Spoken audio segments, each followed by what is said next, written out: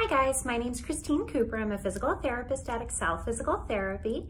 I wanted to be a PT when I tore my ACL in high school, and I went to PT and I saw all the fun exercises that they were doing, and I saw that they got to interact with a lot of different people every day.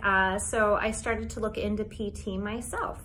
For undergrad, I went to the University of Pittsburgh and I studied rehab science and got my bachelor's of science in 4 years. And then I went on to Arcadia University and got my doctorate of physical therapy in 3 years. You do have to pass a national board exam, which I had to study very hard for, but it was definitely worth it.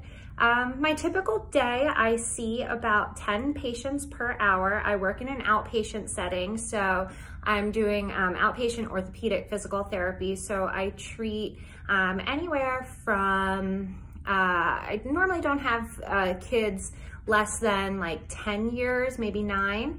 But my oldest patient, I think my oldest patient was 96.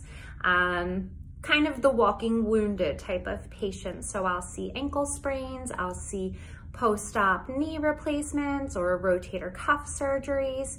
We'll see some cervical fusions. So we see a little bit of everything. It's definitely fun and keeps you on your toes. You get to interact with a lot of different people. So I love my coworkers, but then I also get to talk to a lot of different patients throughout the day. So again, with all the different age ranges, I can see anyone, you know, some patients will play ball. Other patients will do some more balance and stability exercises. Your own creativity is your limit. So pretty much what I do is make sure I figure out what patients' functional goals are, so what they want to accomplish by coming to physical therapy. And then based on my education and the anatomy and science that I know, I set goals for them to achieve. So if you have any questions, you can feel free to email me.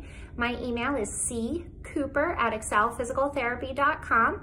I hope you guys do really well. Good luck.